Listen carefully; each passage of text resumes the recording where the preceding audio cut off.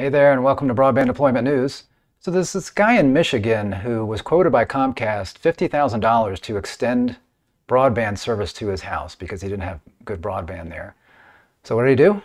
Did he decide to move? Did he just give up? No, he built his own ISP. Be right back.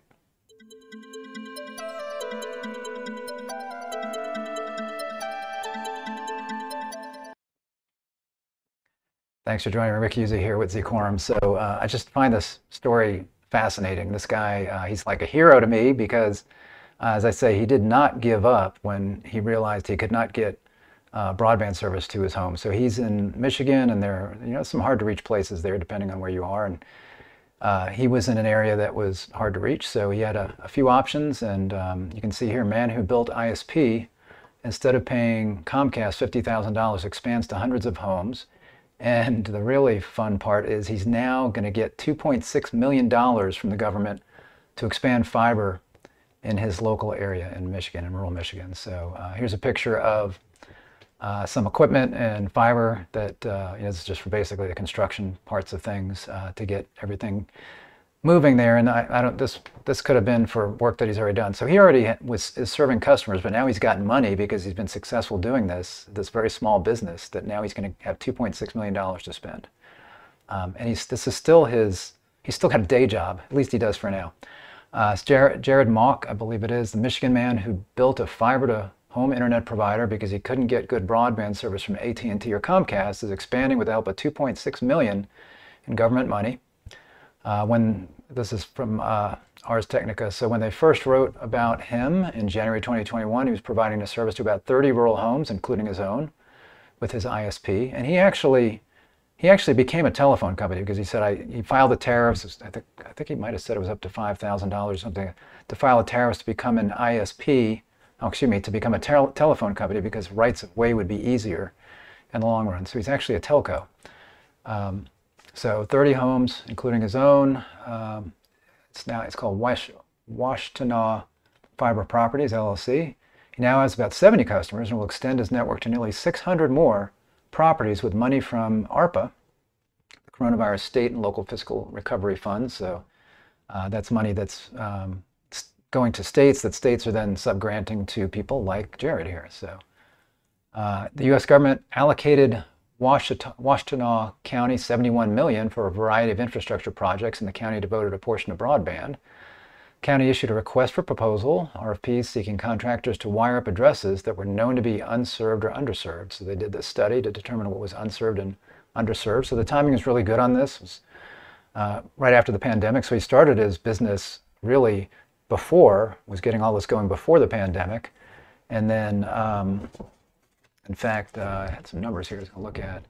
So 2016 through 2018 is when he started buying splicers, and I bought like 2 kilometers of fiber. He bought an OTDR to do testing because once you have the fiber in there, you got to be able to test to make sure your signals are good.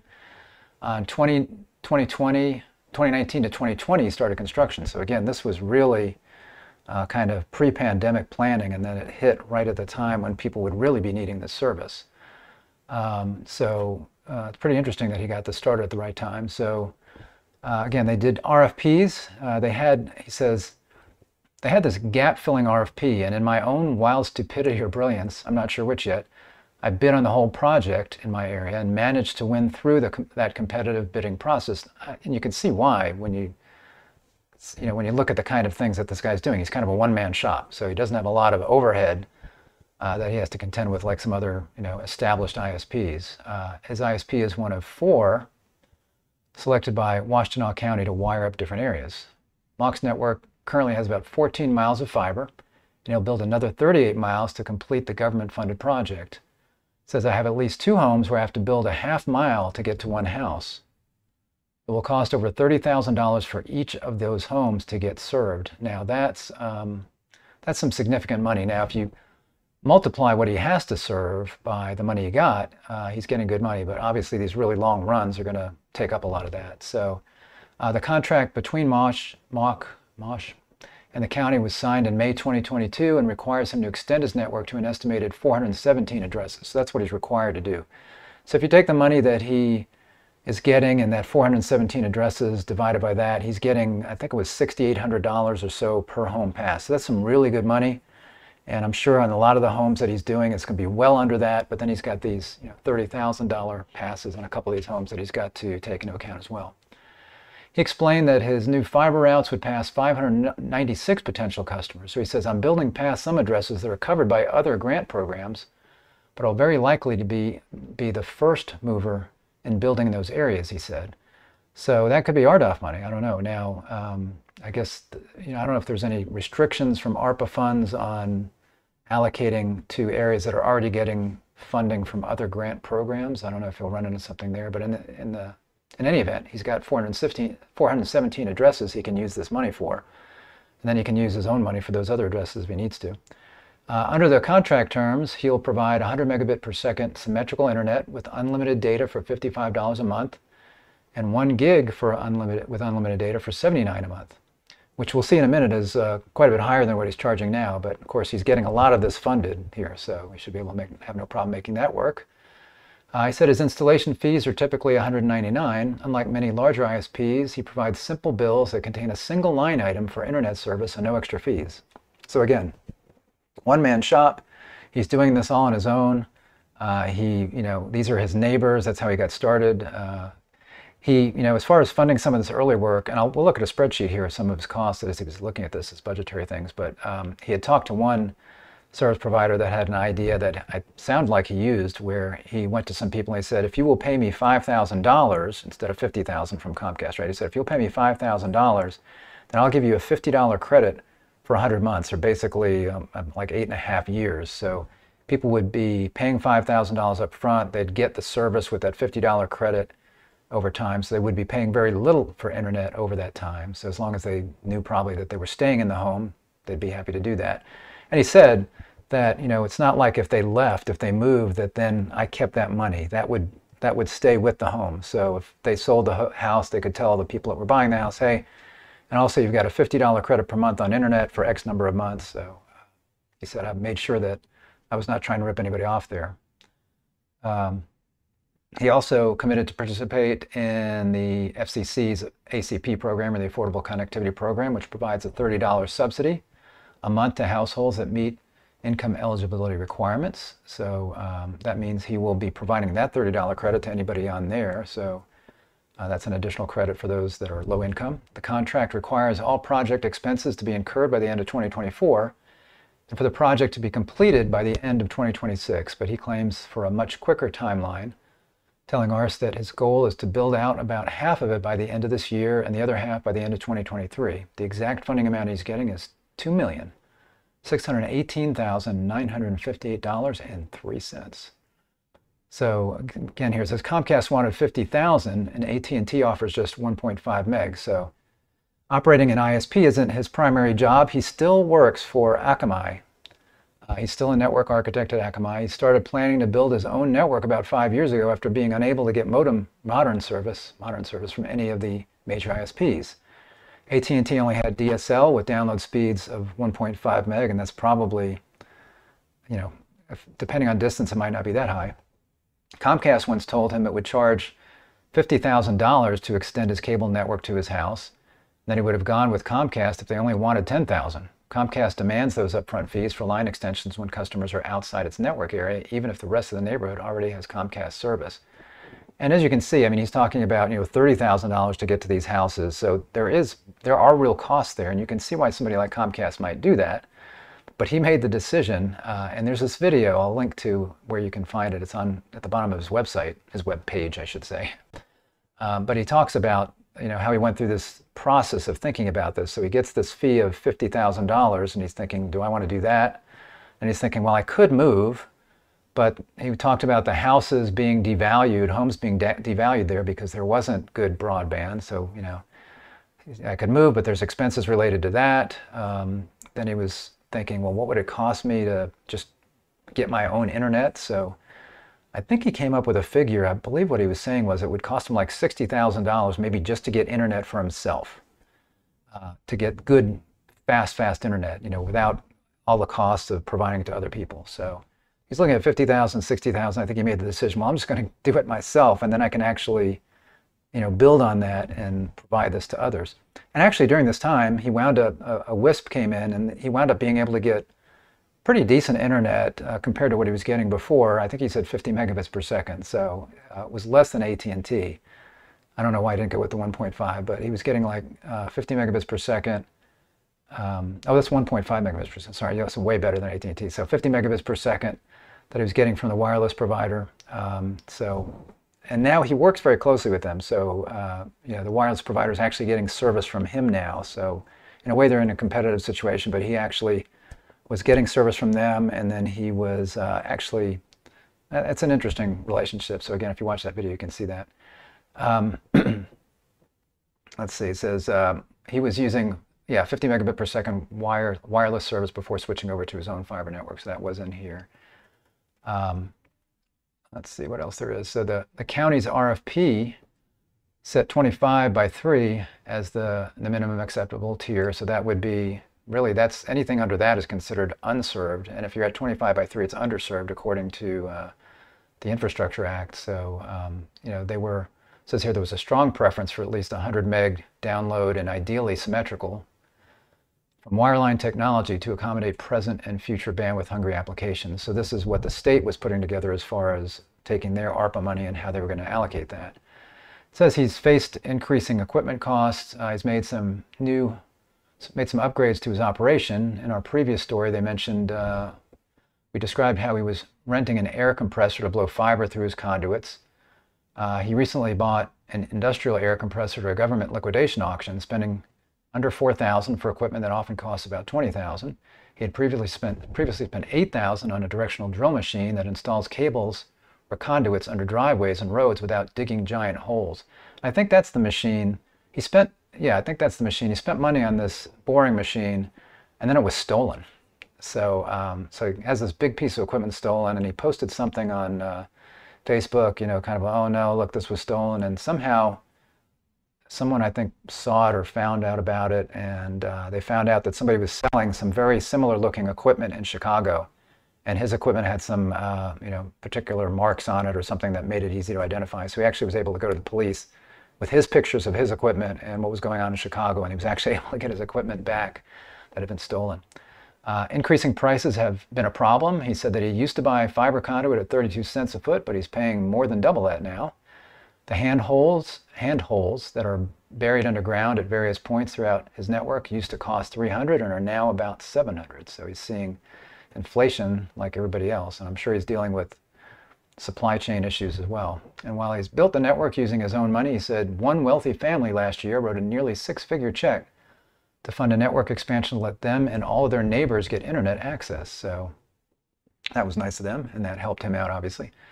When we first wrote about Mauch, and this is our saying this, he was using a contractor to install most of the fiber conduits and installing the actual fiber cable into the conduits himself. He said he's using a few contractors now, but he's still doing some fiber laying work. So he's like I say, he's got a daytime job and he's doing a lot of this stuff in the evenings. He said network management has been smooth without any major problems over the last 18 months or so. His network generally uses about 500 megabits per second of traffic, and he can ramp up to 4 gigs as needed. He said he has people lined up to handle emergencies so I can go on vacation. He took a trip to Europe in March. During his Europe trip, there was an outage at one of the power substations in his area while he was away. Some of his customers lost internet service due to that power outage, but his network kept running because of the generator at his house. There was no power for about 24 hours, so my house ran on generator for 24 hours, and I could see which customers were out of service. So he had some customers that were down simply because they had no power, but because he had this generator, which is good, he had a generator, backup generator, he had customers that were still online during that time. So really interesting guy, and you can look here and see kind of, I guess this is maybe his initial build out or budget to build out Waters Road, and so you see he's got 20 homes passed. So again, when it says 70% take rate from the homes passed, so he's passing, at this point anyway, he was passing 20 homes and he had 14 customers take him up on that. So that's 70% take rate, which is good. It's not a lot of customers, but you can see some of his costs here. He's got number of feet underground. He looked at aerial and underground and decided, underground was the way to go just because it's more reliable. And he's had no fiber outages, he said, other than stupid stuff maybe that he's done, but he's not had any outages. So you can see here, that's a big bulk of the cost, basically $111,000. Had permitting costs, outdoor cabinets, that's a chunk right there. You know, got drawing, staking, and a lot of that stuff. Conduit, fiber, obviously the big cost in fiber. Drop fiber, got that. So he included the fiber to the home kind of drop, which sometimes people forget about when they're budgeting this. It's got other kinds of things in here. So it all comes up to $162,485. So that's a lot of money. And then you look here, he's got 14 customers. So he's got that amount. So you can see he's got his ARPU, average revenue per user, is $72. So he's got annual revenue of $12,000. So that you can see why this is the day job, or not his day job. This is a nighttime job, at least at this point. Year one revenue, $14,000, and then his annual profit, $11,256. So he's got a good profit margin there. Years for ROI, 12.37. So that is based on this initial build. You know, he's expanded now. He's got 70 homes. So who knows what it looks like for him financially now. He may be at a point where he can quit his day job. In fact, he really needs to, and he probably will. I mean, he's getting $2+ million to install, you know, 400+ homes, and maybe he can get up to 600 homes. So I would think that he's gonna have to do that in order to maintain this business. So this may be his new daytime job. So this is his web site, or I should say web page. So it's funny, it looks like something out of the 1990s, but this is really all he needs. I'm sure his marketing, he did a lot of marketing. He talks about in the video, you know, sending out letters and doing a lot of prep work and reaching out to people. So he didn't just throw this together. He put a lot of planning and thought into this. And I'll show you where that video is, and I'll link to it as well. But interesting story. So again, this is his web page. Collecting signups for 2022 expansion plans. So, you know, you can click and probably fill out a form there. You can read this if you've got a pink flag nearby. Maybe that means that you've got fiber already passing your house. So here's the pricing that he's got right now. Again, we saw the pricing that he's going to be offering as part of getting these funds. So for right now, he's got 100, yeah, I'm sure that's 100 megabits per second, 100 BPS. It's going to be 100 megabits per second. $65, and he's got project installation, $199, normal installation, $599. Not sure what the difference is, but he says he normally charges $199. I'm not sure why that says normal. 250 megabits per second at 75, 500 megabits at 99, and a gig at 139. So those prices will be coming down with the money he's getting, where he's going to be offering that service. He's got no data caps, no overage fees, no contracts.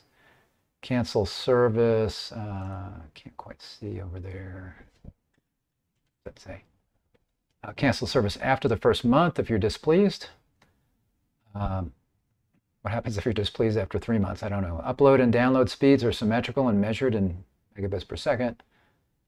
If you need fiber or other access for your business, please contact us. Variety of options. You can view their service area, always expanding. And then here's the video. So if you watch this, he's been going to Nanog for years, he said. So he did a little session at Nanog where he talked about this and went through some slides and talked about everything that he did to put this together. So again, that's very interesting. So I will link to this page as well as to this story on Ars Technica.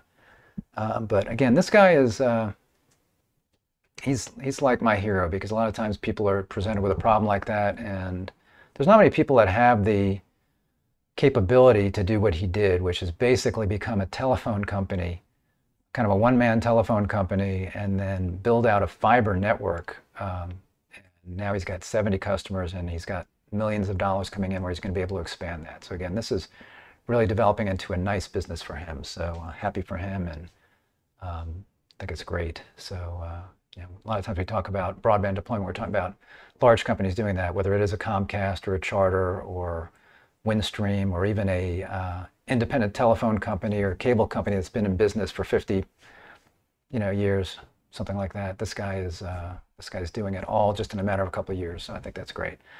Thanks for joining me. If this was interesting, please give me a like, thumbs up on the video, subscribe if you're not subscribed, and click the little bell to be notified when I'm live. Thanks a lot. I'll see you next time. Bye-bye.